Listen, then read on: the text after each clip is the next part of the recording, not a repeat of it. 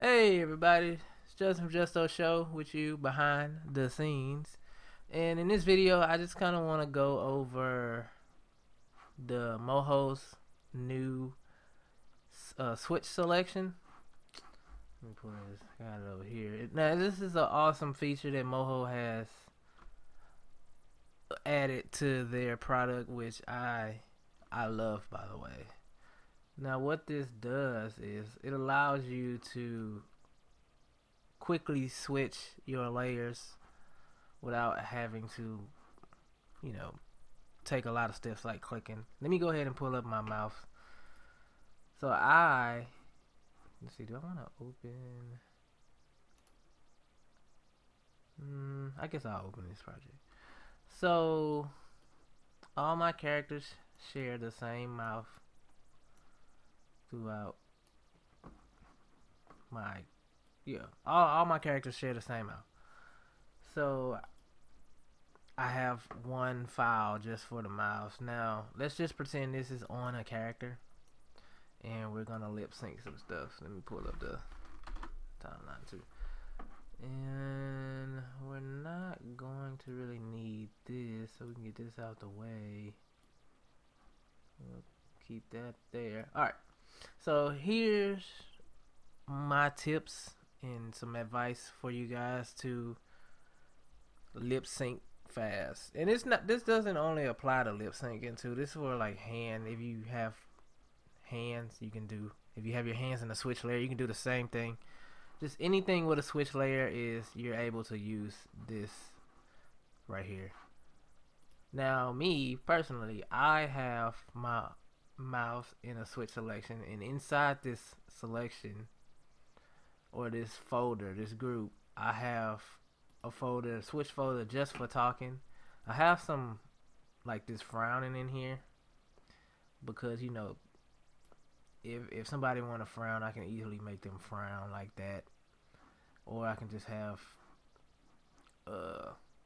like just a neutral closed mouth, or MBP. And then in here, this is where I have my expressions. Now I don't have much in here now because, you know, this is just a library, so it'll build up over time. But instead of putting it all in here where I use on like, you know, where I mostly use for talking, I just put it in its own folder. Now the reason I did that is because now that I've used this quite a bit, I'm used to knowing where all my positions are. And how I have my positions are, I started off with the smallest mouth. So this is like the rest slash MVP. And then we got this, and then it slowly opens up and get wider. And then it goes into the O's. And then after the O's, I have the F's. And then the L, which I probably should put between I and O. But it really doesn't matter. But these kind of got added last because I forgot about them, so I just added them in there. Same with the frown. So I mean, I can go around and change it now. Let's add it to, let's see, we'll put that here. Actually, you know what? No, I'm not going to change it because I'm already used to having it this way. So it's just like everything is here. And then I got these are the last three. So there is one more I need to add. It's like a O where you can see the the teeth. That's what I need to add in here. So I'll do that later. Now some tips for when you actually start to lip sync. You should take your left hand or your right hand, whatever hand you don't use your mouse with.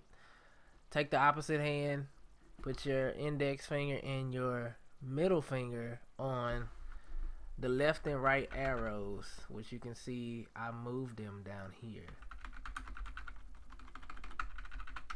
And then, you know, you can just let your mouse hover over here. So when you go to lip sync, you can just slide and you can pick stuff, and then you can just keep going, and then you can just do, you know, just go back and forth. And if you mess up, or you have something like this, which you shouldn't, you don't want anything like this.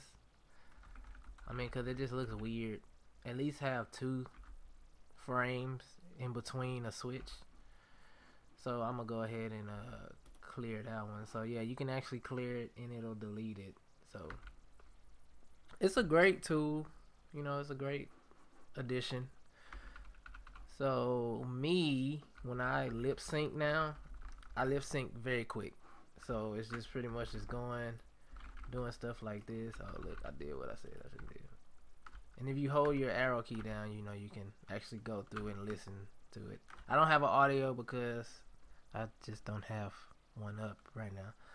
But it doesn't matter. The same thing applies even with audio. You just syncing it up to the audio. So yeah.